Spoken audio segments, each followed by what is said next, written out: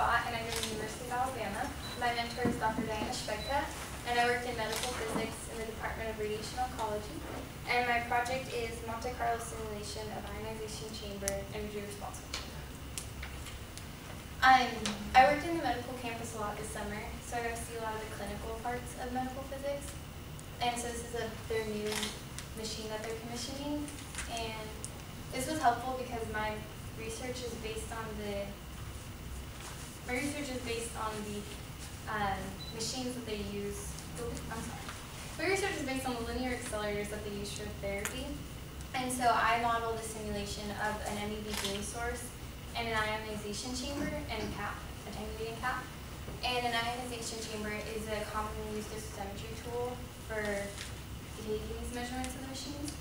And I used MCMP5 to model this simulation, which is just a radiation transport software package. This is the original geometry that we started working with, and it's a lot more complex. We found that we didn't need this because in an article that we're using to base our research on, they ended up using a lot more simple geometry, which I'll explain on the next slide.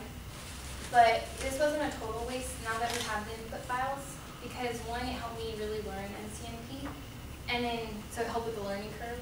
And two, we can use it to run simulations, because this is the geometry we'd use to run like experimental measurements with the actual machine. So we could run these simulations and compare it to the experimental data. So this is the new geometry that they used. And as you can see, it's a lot more simple. And they use a monoenergetic point source, and then 300 centimeters away in a vacuum, they have their ion chamber. And one of the main differences is that here they had an ion chamber that's 3 centimeters, and we went off there's a similar report that they used for experimental measurements. And so I used the exact dimensions that they gave for the caps, because that way it'll compare well to experimental data, and that way we have exact measurement, or dimensions. And then this is the close-up of the ion chamber and cap, which is now a big part of our geometry. And so the photon beams hit the cap and release secondary electrons, and this forms ion pairs. And the ion pairs are separated by an electric field, which is created by the electrodes within the air chamber. So my objective was to create a response function for the brass cap. And first we had to do the same thing with the PMMA cap, because that's what we have published response functions of. And so if I was able to obtain an accurate response function for the PMMA cap that compares well to the published one, then we know that our models are correct. And then I can do the same with the brass cap. And so that was just the start of it. And then this is the response functions. This is the published response function that was in the article. And as you can see, this blue one is the PMMA cap response function that I've been trying to get this whole summer. And then, as you can also see, there's no response function for a brass cap. And then the response function varies greatly depending on the material. And so we have like a high atomic number material, which is the tungsten, and a low atomic material, which is the PMMA cap. And then these will be used to restore the spectrum. So we ran 21 different simulations for energies ranging from 0.1 to 10 MeV.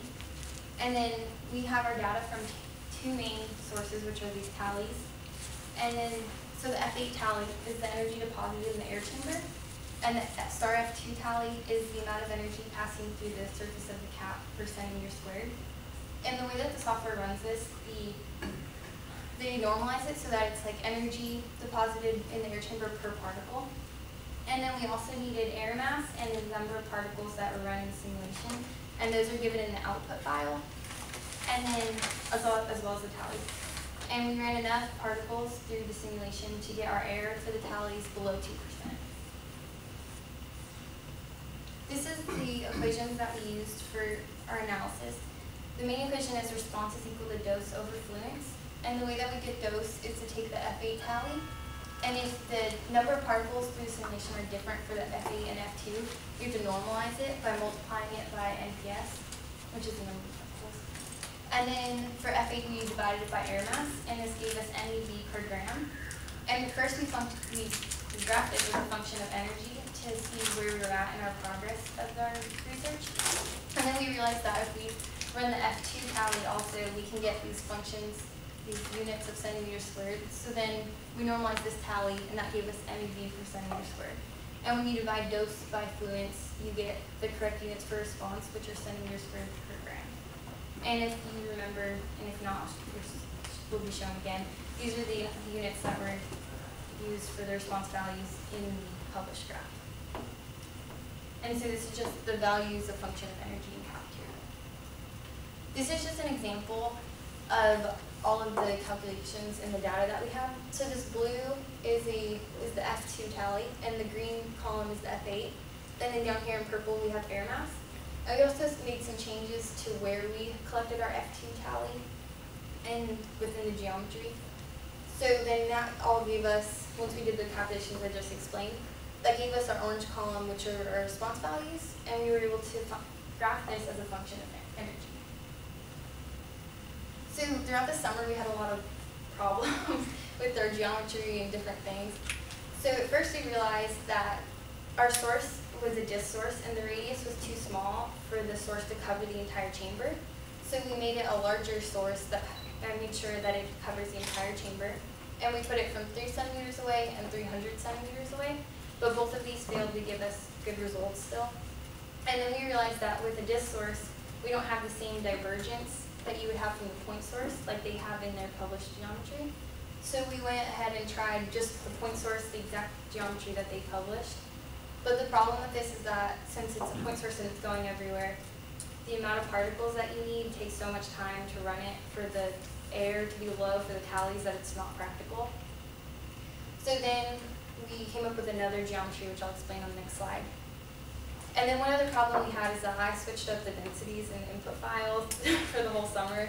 So we fixed that this weekend, actually. And then, so with this new geometry that I'm about to explain, we finally got results this weekend. So it took all summer, and I didn't think we were going to get results, but then we were really happy. And then, so this is the geometry that we have currently. It's still a point source, but we found a way to collimate it into a cone. And so we made sure that it covers, the fraction of the cone covers the entire ion chamber. And it's still 300 centimeters away. But that way the software doesn't have to track particles going everywhere, because if they're not going in the right direction, it kills them. And then also you have to like encompass your geometry in a universe. And so when the particles hit the edge of this universe, they're killed. And we had a really big sphere, and so to like maximize efficiency, we just made it a cylinder that covers this long range of the geometry. And so with these two changes, we were able to get better results with less air in less time and with like less particles. And then we did this for all 21 energies. And so these are the results that we just got this weekend.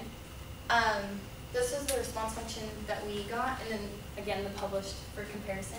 And as you can see, the max of ours is similar. It's right before the 1 MeV, just like this, and then at 10 MeV it also goes down, which is a big problem we had with a lot of the different geometries we used. And then also they're the correct magnitude, which was a big problem that we had throughout the summer. And the values are slightly off, but I would assume that's attributed to the difference in cap sizes and dimensions of the ion chamber, as they had 3, and then I used the published dimensions in the different report, as I mentioned earlier. And then, since my objective is to get a response function for the brass cap, we had time on Saturday to create these files. So we changed the material and density, and then I changed the dimensions of the cap to the actual dimensions that Demetra, the grad student who did the experimental work, used. So it matches her actual dimension, or actual cap too. And so this is the response function that we ended up getting, and that was the objective of my research. So it's really exciting that we got it this weekend. So I would say, originally I planned on saying that the continuation of my research would be to get what I just showed you, but since we were able to get it and it's very close to what we wanted, I would probably try to run simulations of the geometry that I explained at the beginning of my presentation and compare it to the experimental data. And I'd also like to work with Dr. Shvedka to get my project to a stage of publication. And then just why is this useful? It's just, the response function is needed to restore the spectrum. So you can take experimental measurements and restore the spectrum, but you still need a response function. And so Dimitri she digitized the published graph, but it would be better to have these actual data points because they're one set to her exact dimensions of the cap, and they're also actual data points rather than doing a digitization of it. And then also the way that we got the brass cap response functions, since it wasn't published, we could do this with other materials, which could be very helpful. And then because we originally thought that the geometry depended on the machine somewhat in the linear accelerator head, since it doesn't and it's a lot simpler, it could be applied to a variety of machines and it could be used in different clinics. And these are just two papers I used in my research. And then I want to thank Dr. Pfadt and Dimitri for all the help you've given me this summer. And that's it.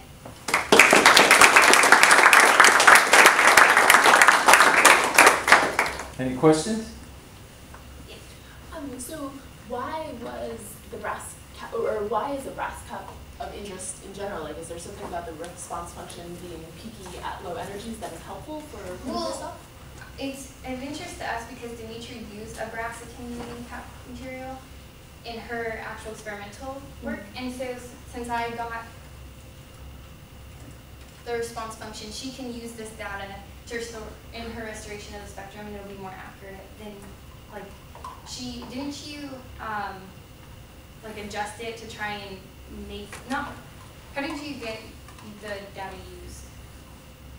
Well, so I scaled it down for the tungsten, but that was assuming, so brass is relatively high atomic number, right? And so we were trying to get a higher response of the ionization chamber at the higher energy ranges. So we thought that brass was going to be a high enough atomic number. Obviously, Julie's research shows that it's actually more responsive on the lower end. But why the brass specifically is of interest? Because that's what they have in clinic. Okay. They have what? Brass caps, that's what they use in clinic for in-air okay. measurements. So Okay.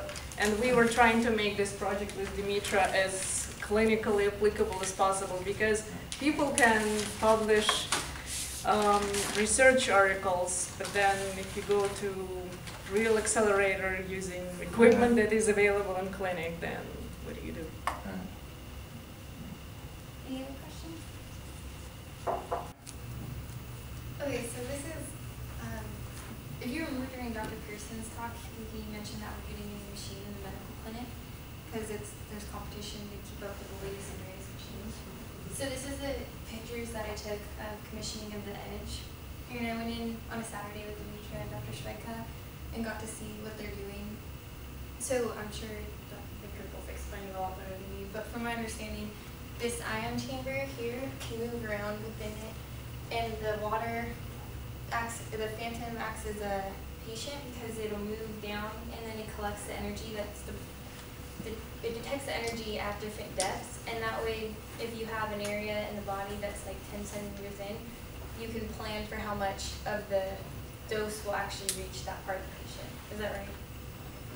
Yeah, somewhat. But anyway, I took pictures of it because it's, as Dr. Schweika said, it's really rare and I got to see it, so I thought it was really cool. We need some goldfish here. That's what everybody keeps telling us. They get bigger. And then this is just a picture of me turning on the new beam. I